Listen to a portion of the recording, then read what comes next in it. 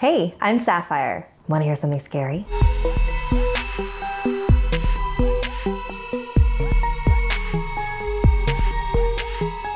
Last Friday, Snarled launched our first installment of our Dungeons & Dragons campaign. And in honor of this new series, today's episode will be told in the style of a campaign.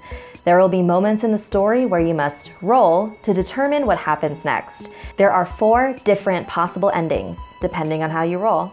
This adventure is inspired by the creepypasta NoEnd House, written by Brian Russell. Let's play. You are walking down a long, empty road and finally come upon the infamous NoEnd House. It got that name because this haunted house experience is supposedly so scary that no one has ever reached the final exit. The rules are simple. Brave your way to the 4th and final room and receive $1,000. At any point, you can ask to leave.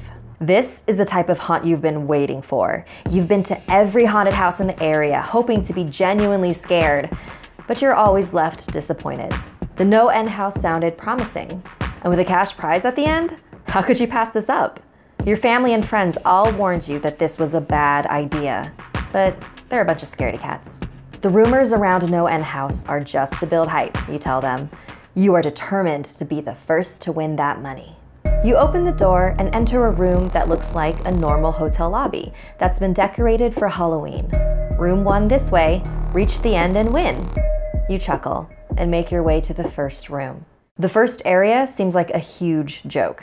The decor resembles the Halloween aisle of Kmart, complete with sheet ghosts and animatronic zombies that gave a static growl when you passed by. At the far end is an exit. It's the only door besides the one you just entered through. You brush through the fake spiderwebs and head for the second room. That $1,000 is yours, you think to yourself. You notice the large 2 engraved in the door. You push it open. It slams shut behind you, causing you to jump. The room you've just entered is pitch black. You hear a low, humming sound. It rings inside your head. This room is definitely a step up from the last, but you're not afraid of the dark. You reach your hands out to see if you can find a lamp or a switch. Your hands land on something. You can't quite figure out what it is. It's soft and incredibly cold. The room floods with light. You see what your hands have found. A small girl wearing a nightgown is standing in front of you. You pull your hand away and step back. Are you sure you want to do this? As you catch your breath from being startled, you regain your senses. A scary little girl? So cliche. The longer you stare at her, you notice how amateur her creepy makeup is. But why was she so cold? You almost caught me. You didn't answer my question. Are you sure you want to do this? There's no turning back. How did she do that voice effect?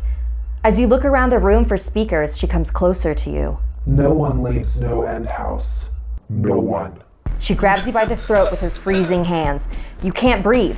Hurry, roll to find out if you escape her ice-cold grip.